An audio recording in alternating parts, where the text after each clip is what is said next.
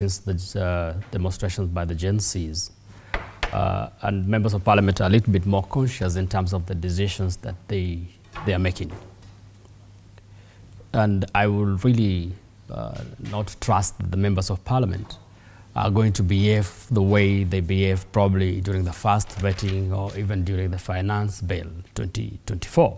I think the members of parliament are a little bit keen in terms of what they're supposed to do, despite the fact that there is a party position. One thing that I really want to say is that, like what Betty has said, the president did not sack these people based on the incompetence.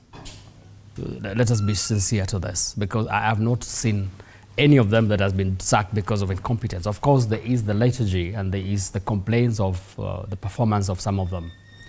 And what the Gen Zs went to the streets, they actually say they want a complete reset of all of them.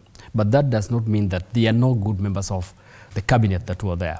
You can also hear from the Gen Zs themselves, even when they said, get all of them out, there were some voices that were saying, so-and-so was a little bit better, so-and-so could come back. So even within the Gen Zs themselves, they had preferences like, we have ensured that the president get all these people out, but we will have preferred that it retains so and so and so.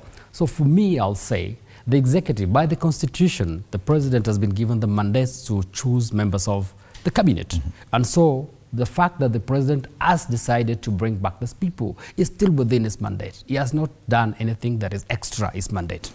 So we will allow him as the president to give us back the people that he believes can perform for this country. And I would say the Gen Zs gave the president a very good breathing opportunity, because even at the point when the president said some of his cabinet were incompetent, he probably was held captive by either the party, the promises that he's done to these people before, the communities that they represent. Do you feel he has managed to free himself from that right now? He has actually freed himself from this. And I say the Gen Zs gave him that the breathing space, which he has used now, to be able to get off some of the people that he probably wanted to get off through the normal ways, which never worked. So the Gen Zs gave him the clean check to do it. So the fact that he's brought 10 out of the 20, the 24, the 22, yeah? 22. The fact that he's brought 10 out of the 22 basically tells you that he's gotten off half of the hook. So probably those are the people that he wanted to remove. Probably those are the people that he said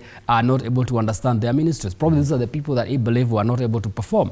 So let's give him the chance again. And I will not say let's give him the skunk like another member of parliament used that before. Let's give him back the people that he believes can work for this government. But let me tell you, the Gen Zs have done a very good work.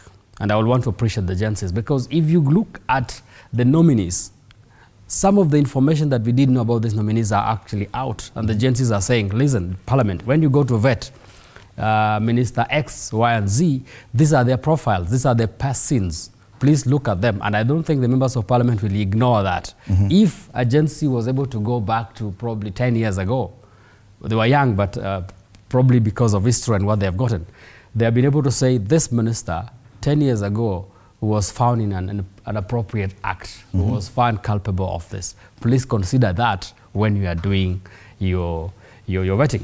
And again, it's not all about the members of parliament. It's also about the members of public. Already, there is a notice out for members of public to give their memorandums.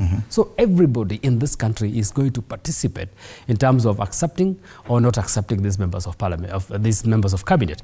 So I will also urge the members of public not just to throw everything to the members of parliament. They also have a time now to be able to give their memorandums and also tell us some of the sins that people have created.